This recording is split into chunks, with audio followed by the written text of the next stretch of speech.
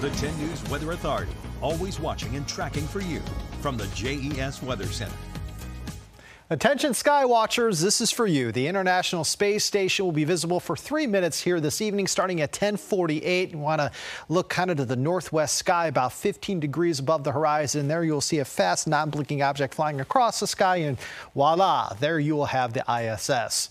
In addition to that, we've got the flower moon making its presence here very soon. It peaks at 9:53 a.m. on May the 23rd, which is Thursday. Certainly it's going to be our full moon for the month of May.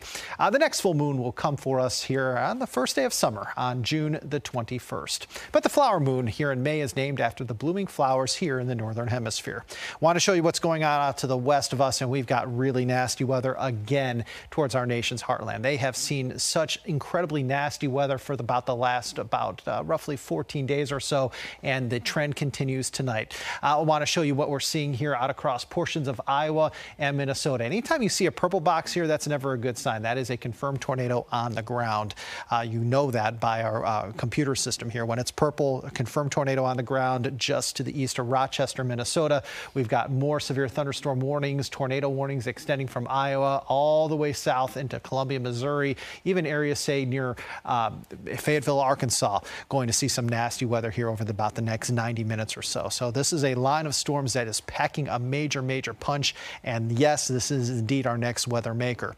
For the rest of tonight, we've got the highest threat for severe weather in the northern plains and Midwest. On Wednesday, it moves slightly to the east towards the Ohio and Mississippi River valleys. And then on Thursday, the highest risk for severe weather will be towards the mid-Atlantic and also the Northeast, not to mention portions of the Great Plains. Future Tracker shows any showers or thunder showers around right now dissipating by about 10 or 11 o'clock. Okay, after that, we have some fog developing. Tomorrow starts dry with some sunshine. It ends with a little more cloud cover, especially west. Speaking of west, that's where we have the best chance for a few showers or thunderstorms again tomorrow afternoon. So the mountains have a better chance for some isolated thunderstorms tomorrow in comparison to the Piedmont.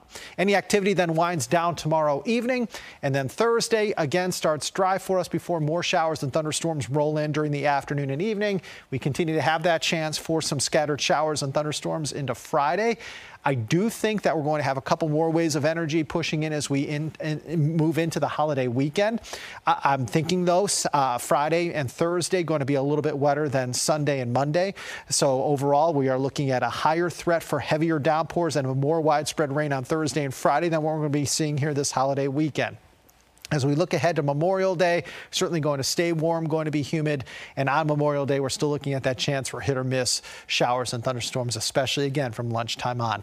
Generally speaking here, once we fall into the unsettled weather pattern on Thursday, lasting into Tuesday of next week, the best chance for rain and thunderstorms will lie for us after lunchtime each and every day. Temperatures stand for us right now 70 in Hot Springs, 75 in Wytheville, lower 80s as we speak in Roanoke, Danville, and also at Smith Mountain Lake. For tonight, some fog is possible. Otherwise, we're partly cloudy. Any showers end in the NRV here pretty soon. Overnight lows tonight 50s and lower 60s. Tomorrow, going to have a few more showers and thunderstorms developing after about 1 or 2 p.m. Highs tomorrow well into the 80s. Highest elevations upper 70s, but most of us again tomorrow well above average, about 10 to 15 degrees above average on Wednesday. Then we're about 80 to 85 Thursday through Tuesday. Pretty good shot for scattered showers and thunderstorms Thursday and Friday. More hit or miss in nature as we go Saturday, Sunday, Monday, even into Tuesday of next week.